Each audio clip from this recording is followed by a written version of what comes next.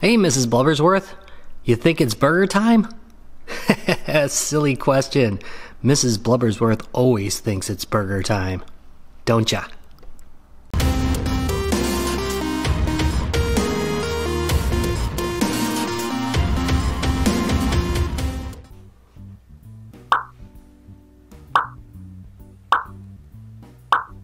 Four mini arcades, all of them have been sent to me by the folks over at Superimpulse, and I will of course be covering all four of them, but not right now. No. I'm going to do them one at a time so they each get the treatment they deserve. So let's start with BurgerTime. For those of you who haven't guessed, this is the front of the box. Front of the box, hero mode activated. Awesome. BurgerTime, Tiny Arcade. And as always, please do not feed it to the babies. And here's the back of the box with this little pull tab. Let's pull it and see what happens. But yes, the Tiny Arcade has come to life. Sweet. Let's unbox it.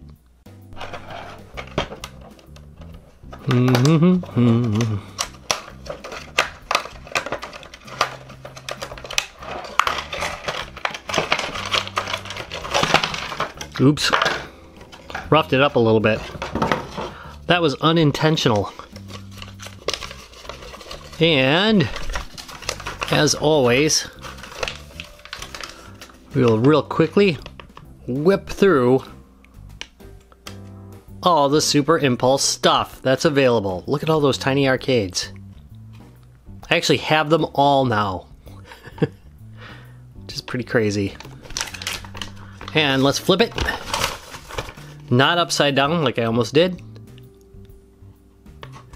And that Atari keychain looks pretty interesting, doesn't it? I like the barrel of monkeys too. Pretty neat. There we go. Now we'll bring up the manual. It's printed on one side, it's very basic, it's common across the board. It usually does not holding it upside down. Let's try that again. Okay, there we go. It's pretty basic, doesn't really explain real gameplay, but it does show you how to put batteries in it, which I guess is pretty important. The back's blank, by the way. Nothing there. Now, let's look at the arcade machine itself. And here's the front of the BurgerTime arcade machine. Looks pretty nice. This one, the decal application is almost completely perfect, if not perfect. Here's the right side. As always, I will post a picture of the original arcade machine right there. I'm going to flip around to the left side. Looks the same. Good decal application. It's a little bit off right there, but it's not bad. This is back to that kind of semi-gloss. It's not as glossy as some of the early ones. Looking at the back here, on-off switch, battery cover with a screw, and of course, the keychain, which is made out of metal and not cheap plastic. Thanks guys for doing that. As always, I'm going to say that these are really good for hanging off of a backpack or purse or whatever, but I don't know that I would actually hang them off of keys because it's probably going to scratch it up. This is pretty thick. I haven't had any get scratched up, but then again, I don't hang them off my keychain either. There's the top, same plastic, and the bottom with the speaker. Let's take a look at it in the dark. And there we are. The lighted marquee, of course, being one of the major features of this. Really cool. And I have still not seen that on any of the other brand Tiny Arcades, which are even much bigger than this. It does have a sleep mode, so you don't wear out the batteries.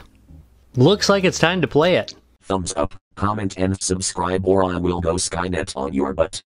Rob was not good at BurgerTime, even under the best of situations.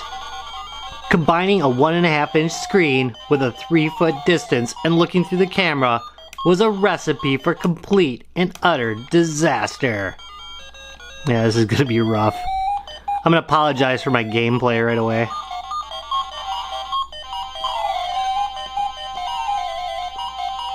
Come on. No! Ah. I was rocking it there for a minute. By my standards, which are pretty admittedly low.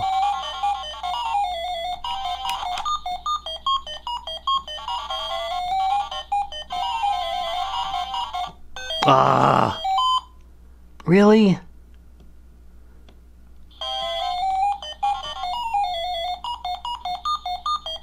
I'll accept one burger.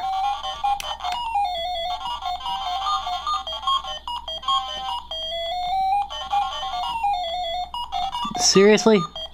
My luck. Run! They're so freaking fast. I mean... Well, I got 2 burgers done. Can I do this? No!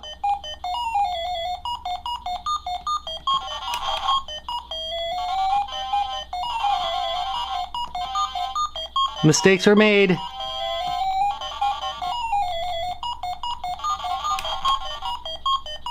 Had to waste a pepper there. Oh, I'm hosed.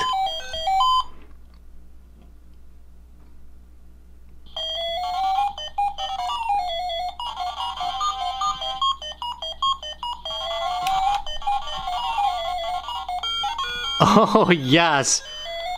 Whew. That is a sense of satisfaction.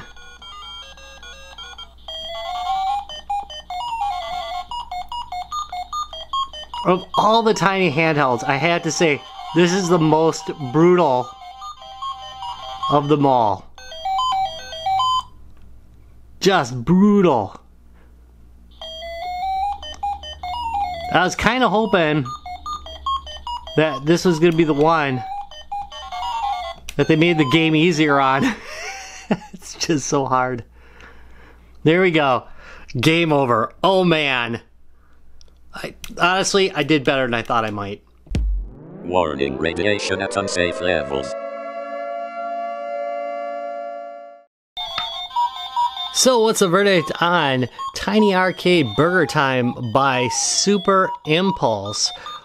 Well, the construction is good, as is the case with all of them. I think it feels very durable and will hold up to time. The controls work quite well. This game is quite a bit more difficult than the other tiny arcades. I know that in many cases people have found these tiny arcades to be quite a bit easier than their arcade counterpart. Not in this case. It is really difficult. They are not messing around on this one. If you like your games hard, you're gonna like this. And I will say that I enjoy it way more than I enjoy the Switch version of BurgerTime.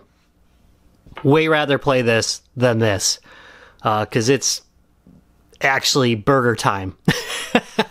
Anyway, all in all, yet again, another easy thumbs up for this one. This is one of the better arcade machines. It's probably in the top 5, I would say. I'm gonna have to play through them all again to determine whether it stands up against all of them, but it's really a quite good one, and if you like BurgerTime, I don't think you're gonna have any complaints with this one.